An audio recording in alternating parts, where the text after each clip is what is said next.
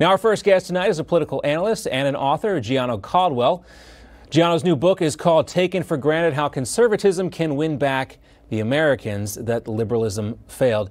Gianno, great to see you. We'll talk about your book here a bit later, but let's start with this whole impeachment topic. Here's a look at some of the House Democrats who have maybe wavered in their support of impeachment. This weekend, Michigan Congresswoman Brenda Lawrence said she can't see the value in removing President Trump from office, but I think someone from Pelosi's office may have got to her because she's walked that back a little bit. But still, you got Connor Lamb in Western Pennsylvania, Jeff Van Drew in New Jersey there, and Colin Peterson in Minnesota. These are all swing districts. Van Drew, I think it's President Trump's favorite Democrat label. He's quoted him as saying, quote, "We've spent millions of dollars, in my opinion, tons of time, tons of hurt, fracturing the nation apart. I haven't seen this to be a good thing." And apparently a lot of America agrees with Jeff Van Drew. Gianno, are we experiencing a loss of steam here behind the impeachment push? Impeachment. Where art thou, impeachment? Absolutely. I would agree with that statement. Further, the American people have been polled, and 52% of Americans feel that the Democrats have botched this impeachment inquiry. And certainly, I think the numbers that they were looking to change, especially with independents, have not really. You see a decrease by way of a CNN poll that was just released, that now less independents support impeachment and removal for office. Of course, those numbers have increased when it comes to Democrats, not really changed with Republicans. So Democrats had a big job to do. One, you had to show something that was clear for the American people. We spent from morning to primetime hours, hearing testimony after testimony with nothing conclusive. It was a lot of opinion, but no evidence of a quid pro quo, and certainly no evidence of something impeachable. This is problematic for the Democrats. It is messy. And it makes sense why so many of these swing Democrats are now kind of backing away from impeachment. And it's not just the Democrats in Congress either. You talked about that CNN poll.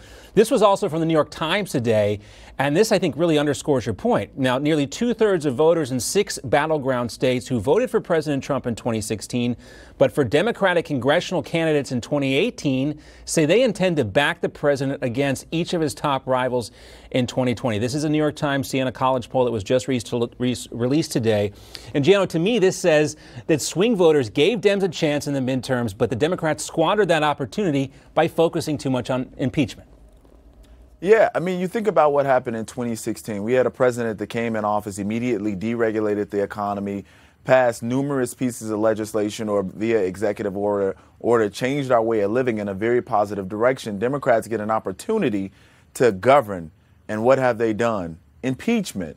It's all been about scandals. We haven't seen much legislation. So they've botched an opportunity to truly serve the American people and work with the president on something as simple as USMCA. That's something they can pick up as a win for America, not just for President Trump, but they haven't done it. So I think voters aren't going to forget this, because Democrats are going to keep this going all the way up in 2020, which was intended to keep a cloud over this president's head into the 2020 election. Yeah, you know, Democrats love to talk about all the bills they sent over to the Senate, but they seem to forget that elections have consequences, and the Republicans won the Senate, Republicans won the White House, so they have to send bills over there that are actually going to get signed by Republicans. Right. Right?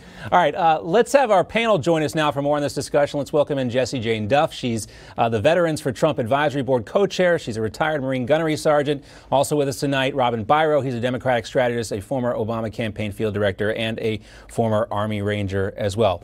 All right, Rob and Jessie, we just heard Gianno talk about that CNN poll. We talked about the New York Times Siena College poll. Again, here's the info on that CNN poll that, more Democrats now are opposed to the way, more people are opposed now to the way Democrats have handled this whole situation. It's just barely 44% to 43%. Robin, what do you think about the momentum behind the Democrats' impeachment push? Is it losing steam? John, I had a look at this poll and the metrics, and what it showed was that there's really no change at all from October to November. It didn't move the needle it in the least, the impeachment hearings, I'm saying. So what that shows is that really it's sort of a wash. The information did get out there. I hope that it would. So the public does have this information. They can do with it what they want, but it really hasn't convinced anybody one way or the other. And I think kind of we're in a political, everyone's so entrenched with their politics now that I just don't see anything changing.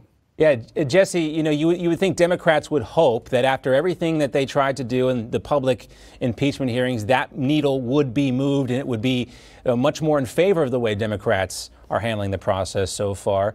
I guess you're not surprised, though, that Adam Schiff failed to move that needle.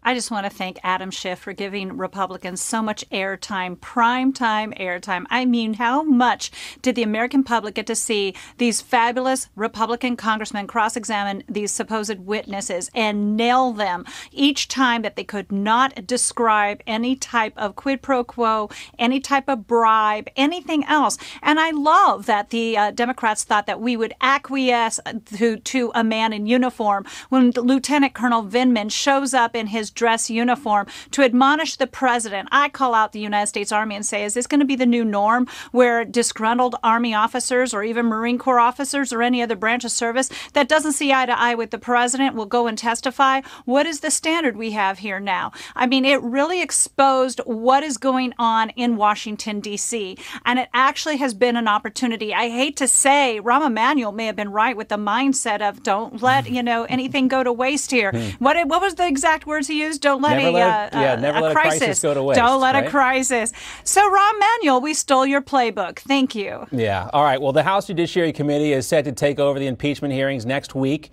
They scheduled their first public hearing for December 4th. This comes as the White House. The House Intelligence Committee is about to submit its report of the evidence that they've gathered during the first round of public testimonies. We'll get the panel's take on that in just a moment. But first, Newsmax White House correspondent John Gisey tells us what we can expect next week.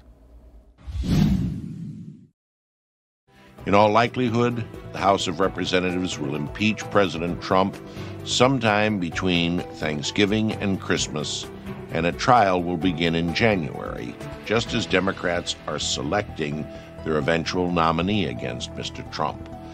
Most Americans are not interested in these things or would prefer to impeach Donald Trump by going to the polls. But the trial will go ahead, and so impeached and be damned. The president says this, and so do Democrats in the House. For Newsmax TV in Washington, D.C., I'm John Gisey.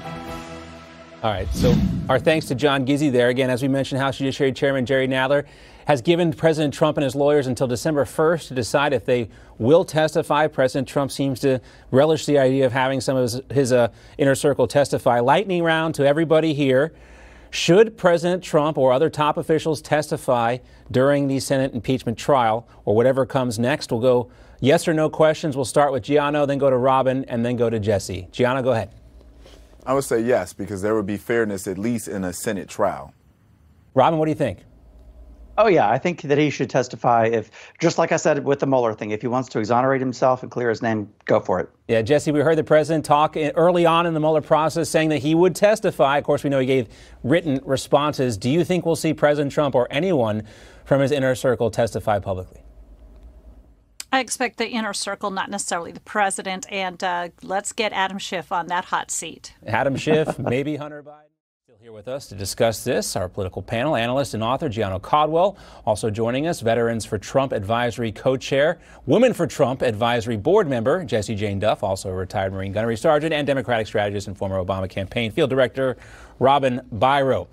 All right, everyone. There are these reports now that White House officials are frustrated with Kushner's new position. We've heard some frustrations from some border hawks as well about Jared Kushner taking over this role. Gianno, obviously the president has a lot of faith and trust in Kushner. Can he get 500 miles of new border wall built before the 2020 election? We got to keep in mind that Jared Kushner is a part of the president's inner circle as well as family. In addition to that, Jared has been a part of some of the most successful initiatives throughout President Trump's presidency. I think about the First Step Act, how he was key on that. I think about opportunity zones. He was also a part of that discussion. I think about a number of pieces of legislation that have been pushed and came about because of Jared Kushner. He's an individual who I personally view as someone who can get the job done. And I think that's exceptionally important, considering this is about one of the only promises the president made in the 2016 campaign that has not been fulfilled yet. And this is why he wants him to take on this role, so we can get it done and get it done quickly. Yeah, Jessie Jane, at those rallies in 2016, we heard about building the wall, draining the swamp, and locking her up. Hillary Clinton's not in jail yet. The swamp is in the process of being drained. We can see that. The wall, though, still being built. How do you feel? What's your level of confidence that Kushner can be the one to get this done? Well, not to echo what Gianno said, but it really is clear that Jared has been a critical member of this team in the White House. He has direct access, obviously, to the president. He is in the closest of circles with the president, being family also. I mean, look at the Jerusalem the embassy being moved into Jerusalem. That was also part of Jared's direction and having that happen. The First Step Act was amazing. They had to push that through Congress like you wouldn't believe, because keep in mind, they were fighting Democrats who did not want to give him any. They did not want to give this president 1 inch, but yet if they had fought against this, yeah. Yes, and they would have put this square in the Democrats' faces that they had turned against African Americans. Jared has been also critical against changing the laws that we are working on against illegal immigration, trying to dissolve what we have now as the visa lottery program, some of the other opportunities that people have where they are able to get into this country and have long-term visas or green cards without becoming U.S. citizens. He's been a critical piece of a lot of this legislation that's going on, or what the president has been pushing forward. So I think he knows what he's doing. A vote of confidence from Jessie and Gianno. Okay, we got to move on here. I want to ask Robin about AOC, the New York Congresswoman Alexandria Ocasio-Cortez, says she never wants to hear the words free stuff again. During a public housing town hall in the Bronx over the weekend, AOC told the crowd that she's tired of being accused of bribing voters with, quote, free stuff. Here she is. So first of all, this is not free stuff. Second of all, these are public goods. Yes. They're public goods. So I never want to hear the word or the term free stuff ever again. Woo! I mean, I kind of agree with her in one way. I mean, these are public things, right? Public education is important, libraries, infrastructure. This is important. This is stuff she's talking about. But Robin, let's be honest, there's no such thing as a free lunch. Somebody's paying for this stuff. Yeah, you better believe it. And, you know, I get it. What she doesn't like is the Republican talking points are being used against her in some of the Democratic primaries right now. The 2020 candidates have been actually coming for her.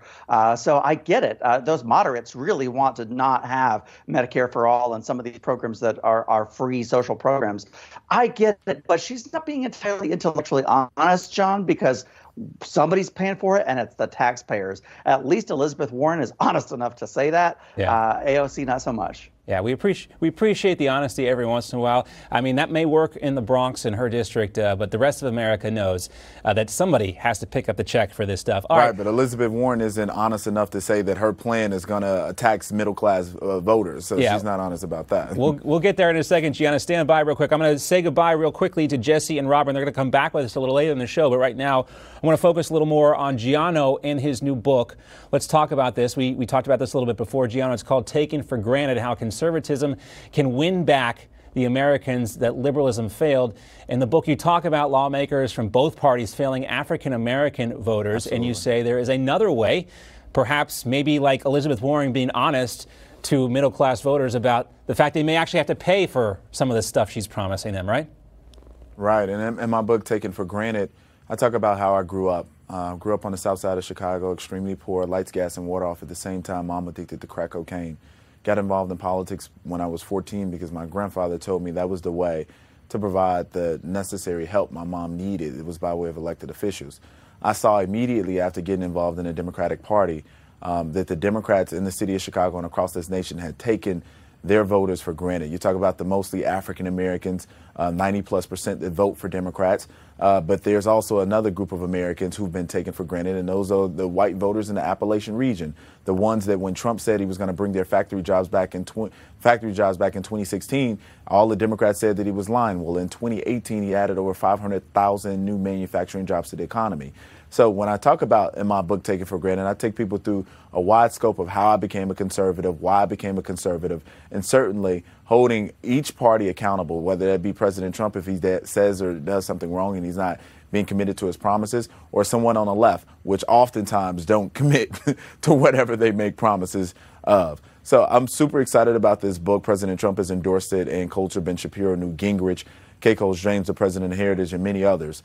And I'm looking forward to people getting it and sharing their feedback on it, and everyone's loving it thus far. Well, we highly recommend the book. Congratulations on all your success, Thank you so Gianno. We look forward to hearing from you. I know we're going to hear a lot from you in the future.